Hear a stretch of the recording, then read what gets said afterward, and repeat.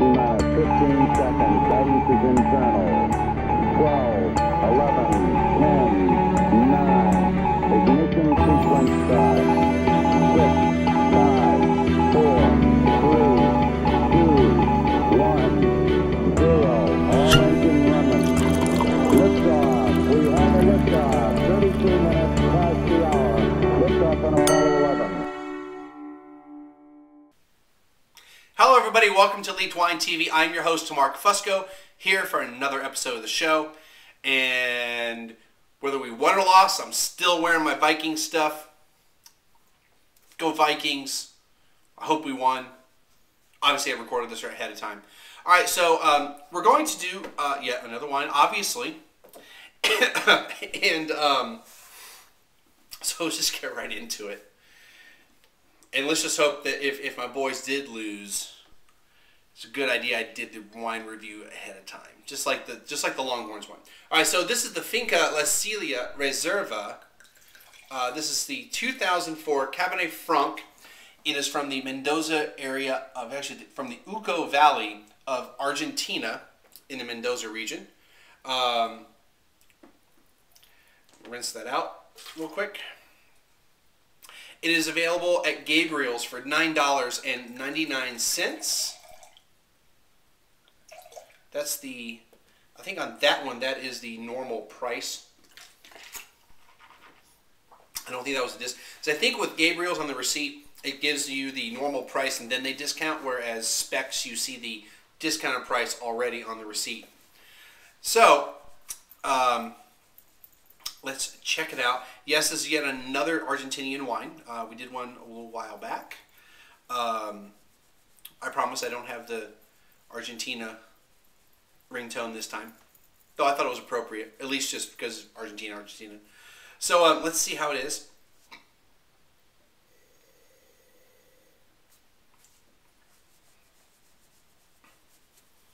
Get it really swirling good. Hope you had a good weekend. Hope I had a good weekend.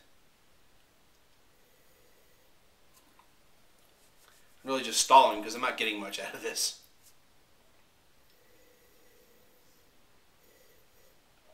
I mean, it smells like wine. It's earthy.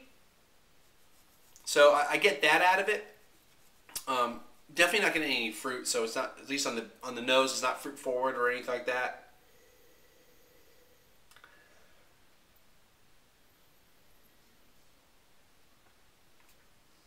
It just kind of smells earthy. Nothing really big. It's not even like, you know, doesn't smell like, you know, the woods, or it doesn't necessarily smell like the barnyard, or it doesn't smell like dust. It's just a general, very, very generic earthiness. So it's not like there's that specific type of bouquet to it. Let's see if it tastes. We've got something out of it, you know, for the palate.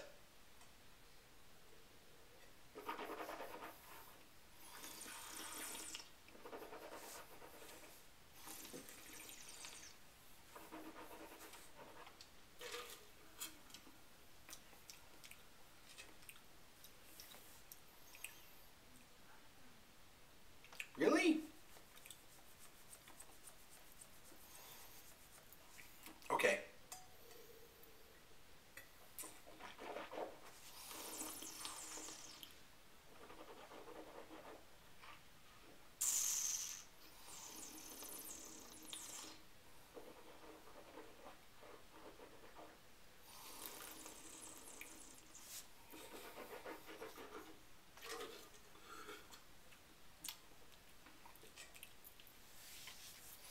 Interesting. Okay, so I know lots of dead air, I'm sorry. Really interesting. It like got better. Alright, so the initial thing, now this was one, you know, how smells and tastes can really like take you back.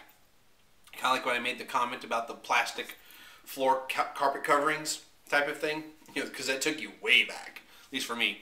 I don't know, I had this, I guess it didn't really take me that far back, but my first impression from the flavor was like those those like straw mat type things that you take to the beach.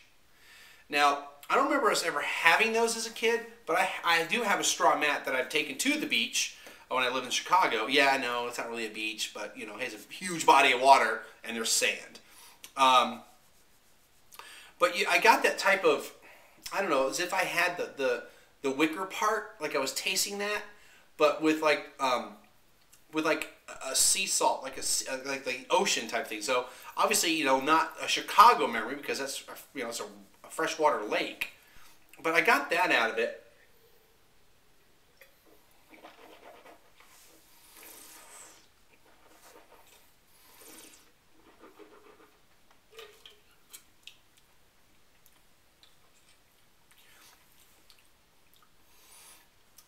I mean, I get maybe some floral elements to it. I mean, I'm not really getting anything that's just like hitting me in the face. So I'm getting things that I'm not used to getting, and that's probably because it's a Cabernet Franc, and I don't drink much single varietal Cabernet Franc or wines that have, you know, a lot of it to really influence the palate.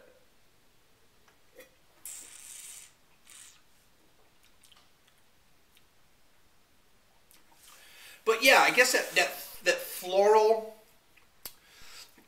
So yeah, okay. Kind of the Pier 1 world market play. You know, you're smelling that wood. I mean, it's aged for 16 months. I think it says on the back here in new French oak. As I saw it, which is 16 months in French oak. So 80% barrel aging, 80% of the wine of 16 months in French oak. Okay, so it's so you get kind of that wood feeling, but it's not like overpowering, so that's good. But you kind of get that type of feeling that you walked into a Pier 1. So you've got the floral stuff, so you got that potpourri type of thing. You've got the wicker, you know, that type of wood feeling, some spices. So you get but it's really subtle. It doesn't really come at you really hard. The tannins are pretty soft. You don't have a lot of tannins. This is really a 5-year-old wine. So this is the beginning of the year. Actually, it's probably more of a 5.5-year-old wine. So it's closer to 6 years old than 5, because remember, this is Argentina, and they harvest 6 months prior to us, to the northern hemisphere. So it's pretty good. I mean, I don't think it's as good as the wild card for my palate. Other people might think it's really, really, really good. But it's not horrible. I mean, it's a mid to high 80s. So I'd give it probably, I don't know, 80, hold on.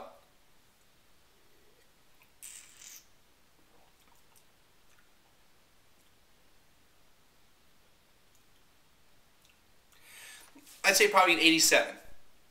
Solid wine, good effort. Not bad. All right, so quickly, before I run out of time, this winery itself was founded in 1890, and the Uco Valley is in the southwest province of Mendoza. I know I've had, off the top of my head, I can't remember which wine it was, but we've had another wine. It might have been the last one we had from Argentina. But this valley, it has a 3,000-foot elevation, so it's kind of hard to, like, the valley is such a high elevation. But so it's a very high elevation, gets lots of sun. Lots of great things to make wine from. Swag, I forgot to mention that Friday. Swag, click on the link. Buy some. Right now, it's probably just going to say 1337 wine, whatever you buy. Whether I don't think I have any hats because the hats aren't really that good so far. T-shirts, I'm going to get some water bottles. I got water bottles, T-shirts, I don't know, a bunch of stuff. Because you just say, put this one image and you go, select a whole bunch of crap. So, anyway, so click those links, buy some swag. I'll have some new swag hopefully soon. And I'm just really stalling, waiting for the ringtone to come up.